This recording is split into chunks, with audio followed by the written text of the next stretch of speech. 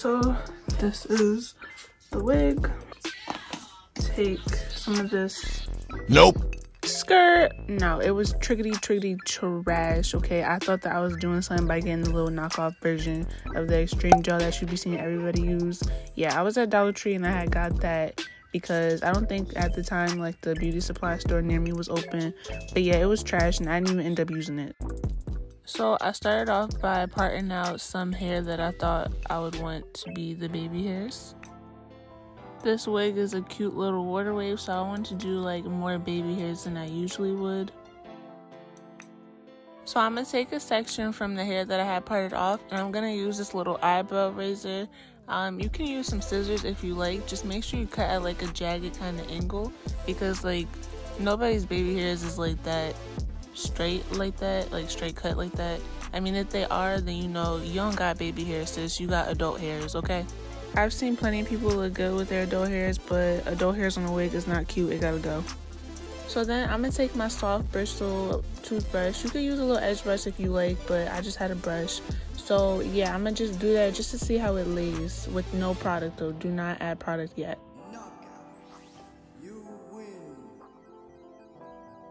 Yeah, y'all, I plucked the crap out of that little side right there. Like, it's okay though, because like, you know, it's gonna look good at the end because all you gotta do is just pull some hair down and it'll cover it right up. So yeah, you just wanna brush it slightly, like, you know, like nothing too rough, because you don't want to accidentally lift your lace up.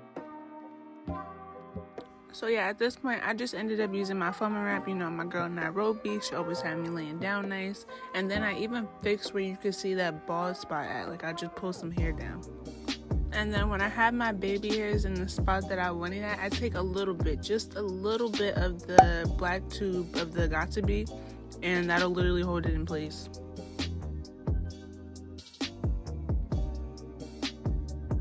I do suggest that you should pluck a unit. Like, if it does come pre-plucked, you know, that's good.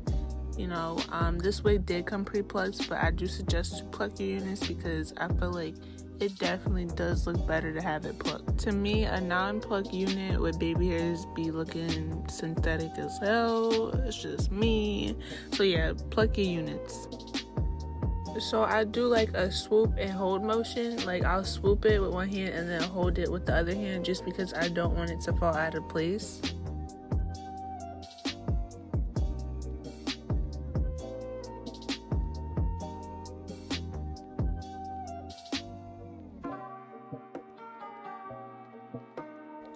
So notice that I am going in to pluck a little few of those strands out, just because when I swoop it, it will be like a little too thick, like a little thicker than my liking, you know, because if the baby hairs are like too thick, they kind of be looking a little to me.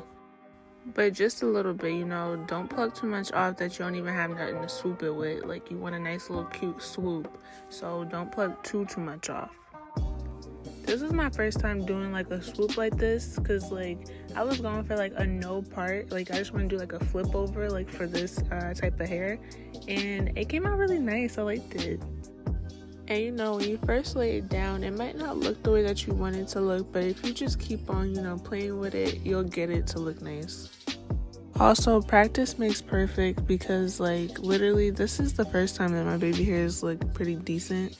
I've been trying to do some baby hairs for like the longest time since I started wearing wigs, and I'm just starting to get alright at it. So yeah, just take some time. Practice makes perfect. So this is how the baby hairs look, y'all. If you are interested in this hair, I will link it down below, all the information. At the time of this recording, I am at 69 subscribers, so my sub goal is 100. That means I'm like 31 away from 100. So if you are new, to like and subscribe if you are new, I would appreciate it. And yeah, I will catch y'all in the next video.